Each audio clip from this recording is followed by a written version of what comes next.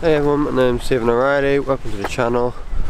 Today I want to continue on from what I was talking about last week, and I want to talk about the challenges that I think I'm going to be facing with this new project of mine.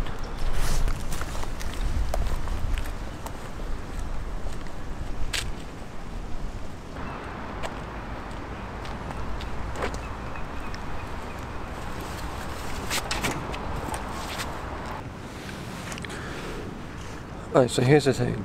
If I want to be able to fit in time for this YouTube video, I'm going to have to sacrifice time somewhere else. And the likes of Casey and Cody did it by cutting away sleep. The likes of Peter and Maddie, they just do fewer videos per week. So how am I going to fit that in to my schedule?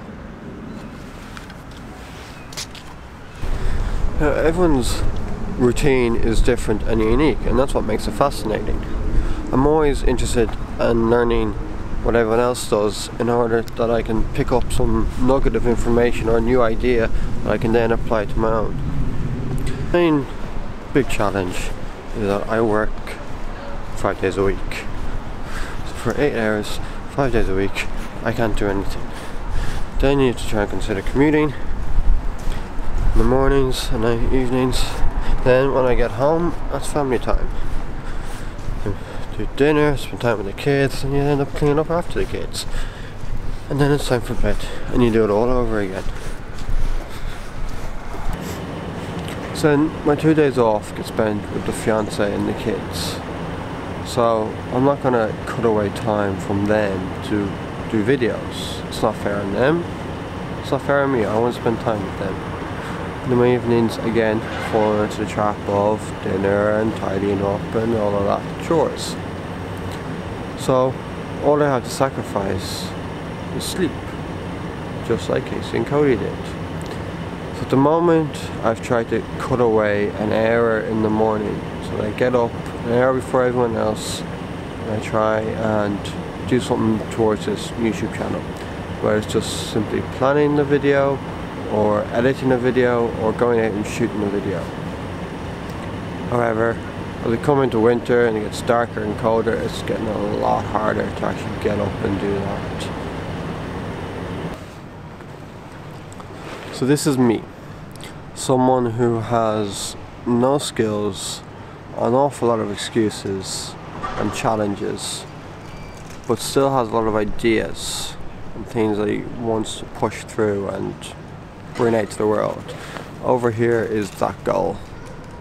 A developed YouTube channel with a variety of content 5 days a week. And all I can do is get out and build it. Build it as I go, and hopefully the more I do, I'll get better and better. It'll be quicker and quicker and easier, so that when it comes to just getting up for an hour, I'm able to get more out of that 1 hour than I would in a week. But most importantly, I think the biggest challenge that I'm facing is accepting that it's going to take time. If you look at where YouTube started over 10 years ago, you had the likes of Philly D, Jenna Marbles, John and Hank Green, just posting videos from their bedrooms on a webcam on a computer. It was very low quality, and the topics weren't really of any big things. They didn't have AdSense, they didn't have all these numbers and subscribers to be concerned about. They just made stuff.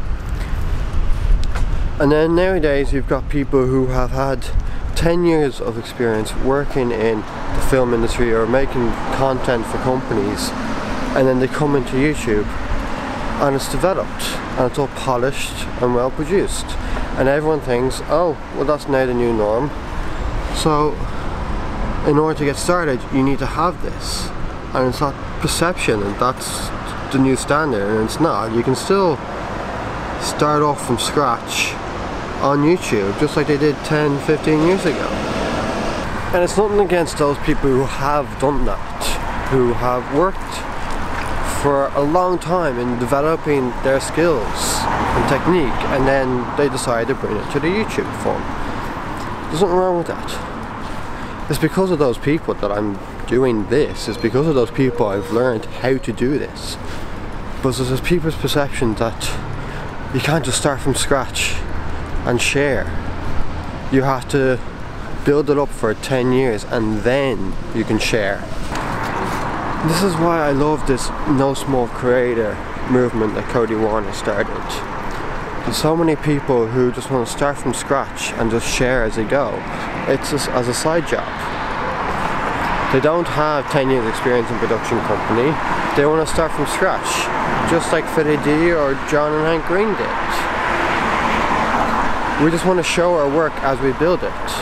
It's great to see so many people who are sharing ideas, supporting each other in pushing each other to their goals of creating something, whether it's just talking to a camera while you walk down the street.